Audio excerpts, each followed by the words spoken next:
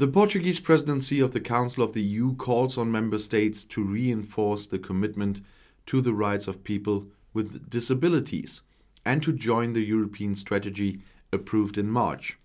The Minister of Labour, Solidarity and Social Security believes that it will be a challenge but also an opportunity, and defended an integrated approach on this matter.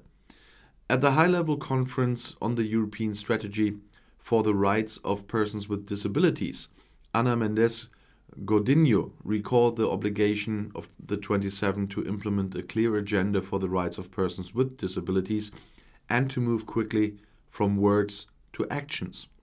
The minister underlined that the Portuguese presidency will do everything to make this ambition come true. This strategy, adopted by the European Commission for the period up to 2030, aims to ensure that all people with disabilities in Europe enjoy the rights they enjoy, can participate in society and the economy on equal terms, and cease to be the target of discrimination. Its implementation aims at a more just, cohesive, solidary, progressive and egalitarian EU, contributing to the realization of the European Pillar of Social Rights and its action plan.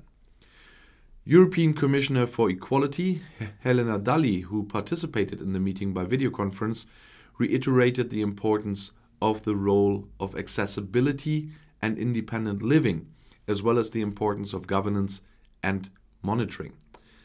At the end of the first day of work, the Secretary of State for the Inclusion of People with Disabilities, Ana Sofia Antunes, recognized the effort that has been made to correct the asymmetries and inequalities that currently exist.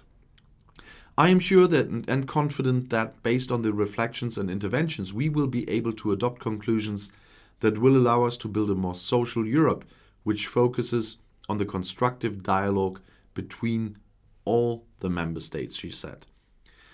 Ana Sofia Antunes assumed the objective of proposing and presenting conclusions to the Council of Ministers of Employment, Social Affairs, Health and Consumer Protection, the EPSCO, in June, so that there is a political commitment from the 27 for the implementation and the concretization of the European strategy.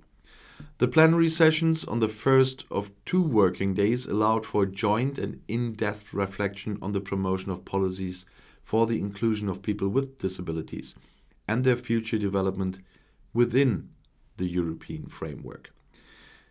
Regarding physical accessibility and goods and services as a form of full participation in society, the launch in 2022 of a European Resource Centre, so-called Accessible EU, was mentioned to contribute to the coherence of accessibility policies and facilitate access to knowledge relevant in that area.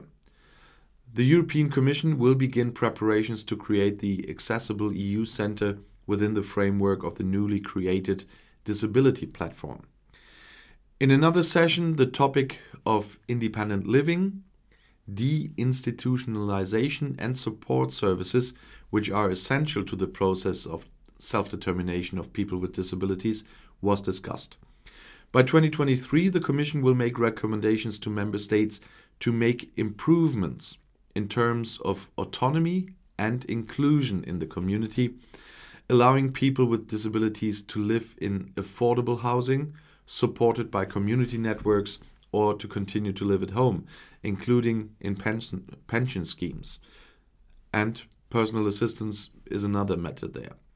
Regarding employment and labor market integration, in 2022 the Commission will present a package to improve the results of these measures for people with disabilities in cooperation with the European Network of Public Employment Services, social partners and non-governmental organizations.